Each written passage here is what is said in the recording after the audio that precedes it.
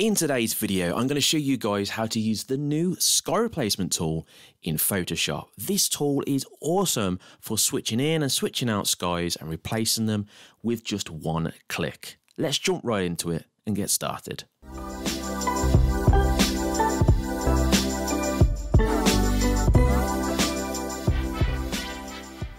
Hey guys, Ben here from Ben's Guide and welcome to today's video.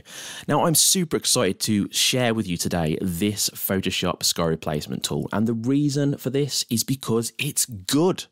You can actually replace skies in your images in just one click, and then you've got further tools inside the sky replacement tool to get your selections absolutely bang on. Now if you haven't yet, just before we jump into the good stuff, hit subscribe and the notification bell to watch more photography, filmmaking and editing videos. Okay guys, let's jump in. So this is the image that we're going to be working with in the video today, and if you would like to join along step by step, you can do that. I'm going to put this image available for free download in the description of the video. So a couple of things that you can see with this image, a couple of issues or problems, is that the sky is pretty crap, right? I mean, it's just blown out almost, it's white out, it just doesn't add anything to the image. Now, you got a real nice foreground in this image with this car, so it would be nice to complement it with a nice sky, and lucky for you, the sky replacement tool is now available to use in Photoshop. So where do we go to actually find this tool? Well, the first thing you need to do is go on up to Edit and then come down to Sky Replacement. Now what this is going to do is it's just going to take one of the skies and fit it into your image straight away. You can see that that's done that there. Now I happen to really not like this sky. I think it's probably the worst one in this tool, so we're not going to use this sky. But what we are going to do is we're going to flick through some of the different skies that you've got available in this tool, and then we're going to choose the right one for the image. Now you can do that by clicking on this down arrow here, and you're going to see a bunch of sky options available for you to use. Now if for some weird reason you don't have this available, you can always click on the cog here and then go to append default skies. This will then make your options show up right here. Now you can see we've got blue skies, spectacular skies and sunsets, but I think for this image you can see by the windows here it's kind of sunny in the distance and it looks quite low, the light does, so I think some kind of spectacular sky or some sunset is going to work really well. So I'm going to click on spectacular skies first, and let's just look at some of the options. Now I can pretty much tell you right away I'm not going to be choosing this image, but you can see it doesn't look too bad and it looks quite realistic. And this is just in one click. We've actually done nothing to the sky selection yet to actually make it more realistic. So what I'm going to do is click onto another sky. Don't like that. Let's click on this one, and actually I really like that. I think that could look really good. So I'm going to choose this sky for this tutorial, and this is the one that we're going to work with. If we just click out of this, you can see that you've got a bunch of options. You've got shift edge, fade edge, you've got sky adjustments, and you've got foreground adjustments. Now I like to start with this tool by actually just focusing on the sky to start with. So what you do here is you've got the shift edge option, and this enables you to shift the edge one way or the other. So if I drag this all the way down, you can see that that's now starting to shift the edge towards the old sky that you had before we changed it or replaced it. Now if I push it up, you can see that you've now brought in completely the new sky and you haven't got that crossover as much. What I tend to do in these settings is actually put them in the middle, and then I kind of choose a little bit either way to edit them from there.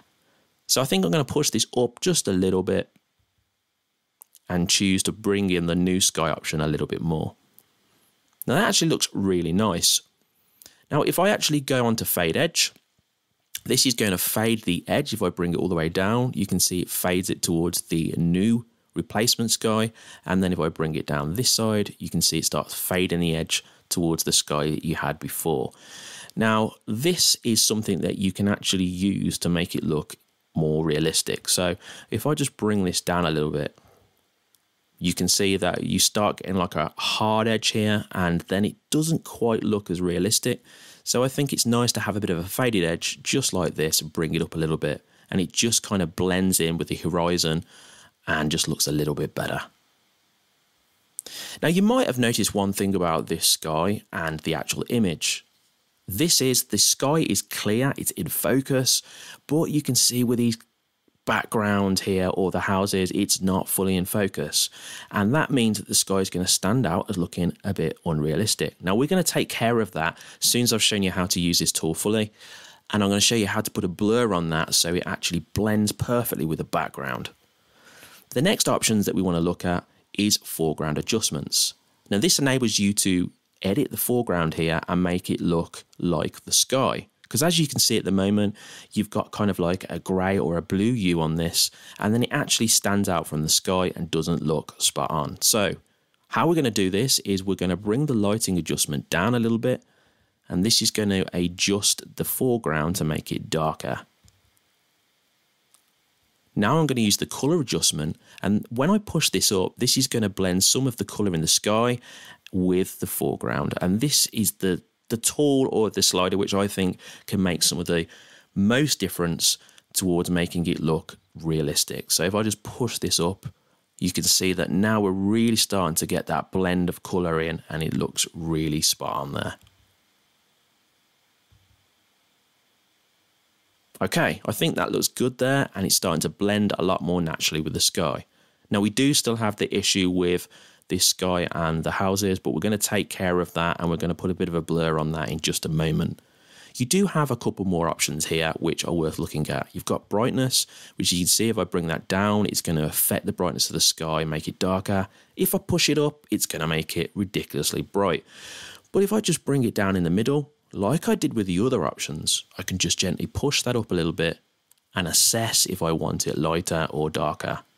Now I think just a little bit darker is quite nice, so I'm just going to drop it down a few numbers, and about there looks pretty good. Finally, if you want to add a temperature change, you can make it look warmer just by pushing that up, or you can bring it down to make it look a bit cooler. Now I'm actually going to leave this pretty much where it was because I think it looks really good that way. And there we go. Now finally, to get this finished look, what you need to do is output this into Photoshop. The option to do that is down here. Now you've got new layers or you've got duplicate layer. What I'm going to do is click on new layers, and this is going to give me each individual layer that I've edited, and this means that I can work on this further outside of the sky replacement tool. So click on that, click OK, and then that loads into your window here. Now the brilliant thing about this is you've got a group which says sky replacement group, and it's got each layer in that we made changes to. So if you want to go in and further edit these in each layer, you can do, and that just means that you can refine your adjustment that little bit more. Now I'm actually really happy with the way this looks, but we do have to take care of this sky here. So what I'm going to do is I'm going to create a stamp visible layer. Press Shift, Control, Alt and E, and then you're going to get a copy of everything on this layer here. Now I'm going to turn this layer into a smart object. Right click and then press Convert to Smart Object. The reason I'm doing this is because if you put a filter on, like a blur, and then you change your mind and think, hey, this blur's not enough, I need more blur, you then have the option to click into this and change the blur instead of going all the way back into it and then redoing the effect. So what I'm going to do now is go up to Filter, come down to Blur, and choose Gaussian Blur. Click on the image, and I'm going to see what kind of blur I want on the sky. Now you can see it's blurring the whole image. We're going to take care of that in a minute, just so it's the sky. But I think somewhere around about 9.2 is pretty good. Click OK. And now what I want to do is stick a mask on this layer. Control I, and that's going to hide the whole of the effect or the whole of the blur from my image. This means that I can now paint over the sky just with the blur effect. So you've got to make sure you've got your brush tool selected. Make sure you're on white down here.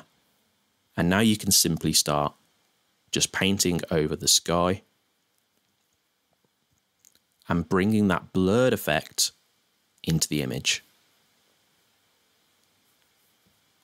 Now this is quite a rough selection. You can do this neater if you want by using something like the pen tool, but this is just a quick selection so that I can get through this video. And right, what we've got now here is we've got this lovely blurred sky and it looks absolutely spot on. Now, if you did think the blur is not enough, what you can simply do is just jump in by double clicking on the Gaussian blur, because we've got this smart filter on now, and then you can bring this up or down and change the amount of blur in the image. Now I'm going to leave it on about 9.4. I think that looks good, and click OK.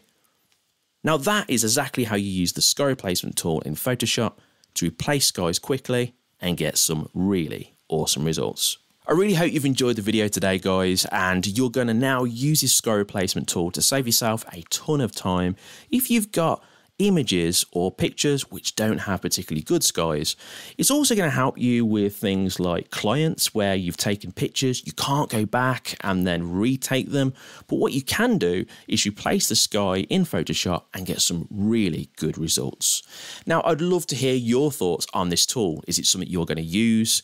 Is it something you're quite impressed with? Let me know down below in the comments. Whatever you do for the rest of the day, guys, make sure it's a good one, and I'll see you in the video next time.